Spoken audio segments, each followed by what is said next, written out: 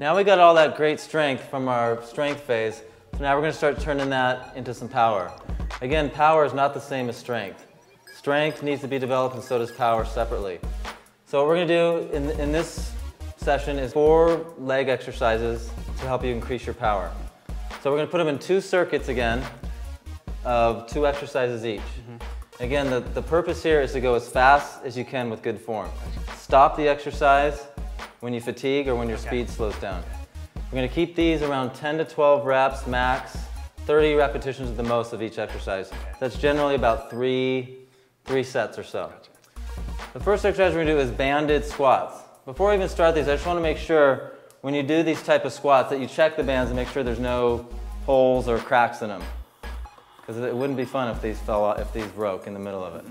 So always check those first. And these are good strong bands, so we'll be fine. So Chris, go ahead and go under. What he's going to do is come back, keep the chest up, weight on the heels, go down, and then pop up real quick, up and down quick, boom. So what we're trying to develop here is power, so you want to go as quick as you possibly can under control. Good, Chris, to stop as soon as you feel your power start to stop. Perfect. So that's generally around 10 to 12 reps. Okay, good. The second exercise we're going to do is step-ups. Step-ups I use with the band again so you can go quick and powerful and as quick as you possibly can. So Chris, start with this foot back a little further. Chest up, lean, load the glutes, and just go up and down as fast as you can for about 10 reps. All the way up. Come on, straighten up all the way. 3, all the way up. Straighten up your body too at the same time. There you go. 6, there you go. Good. Switch legs. Be careful with the bench. Good. Perfect. Good. About 3 more reps. Just stop when you feel your power starts to stop. Great. So that's the first circuit. Again, about 3 sets of 10 to 12 reps of those. Okay, the second 2 exercises are squat jumps and kettlebell swings. Squat jumps, will give you power in your quads, and the kettlebell swings will give you power in the hips. So Chris, let's go first with the dumbbells. We're going to go squat jumps. Again, chest up. It's very important to keep your chest up on this exercise and your back flat. So you absorb and pop right back up. Again, as soon as you feel you're starting out, you can't get maximum height anymore, just stop the exercise. It's not an endurance exercise. You don't want to go to the point of complete fatigue. You want to gain power.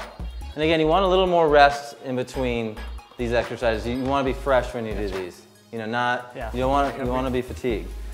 So now we're going to go kettlebell swings, which is a great exercise to gain hip power and explosiveness. So Chris is going to show good form on this. So he's going to take the kettlebell back.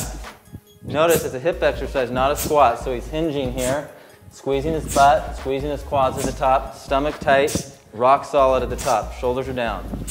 Good, Chris, go ahead and show a wrong version. See, now he's more of a squat. It's not a squat, it's a hinge. So go ahead and hinge now. Perfect. Okay, good. Okay, put those down.